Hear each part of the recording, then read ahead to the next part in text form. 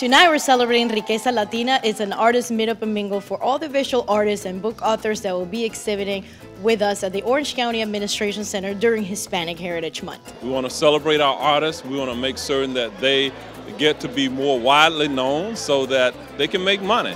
We have 32% of our population that identify as being Hispanic.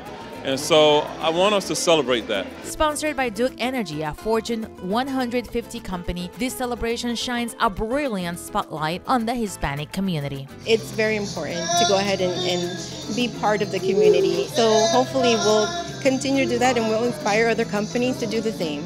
The Artist Meet Up Mingle reception was hosted by Mother's Social Gathering in downtown Orlando. We just want to embrace and make the families that are coming to this town feel welcome. So, bienvenido a todo el mundo, and again, Mathis is just part of that welcoming committee, if you will.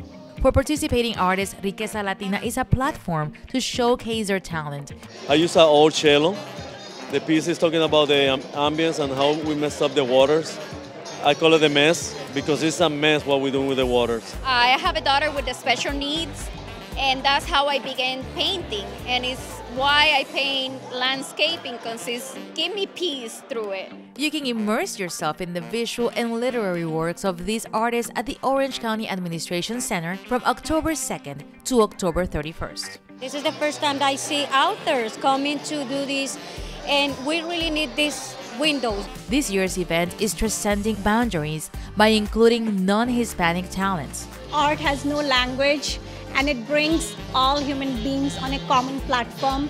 The Hispanic Heritage Month art exhibit also features traditional clothing from different countries. Dresses have a language that we all understand. The different drawings are telling you a story about the country.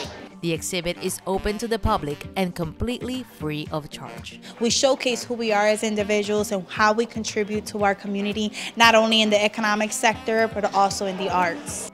For Orange TV, Ingrid Cotto.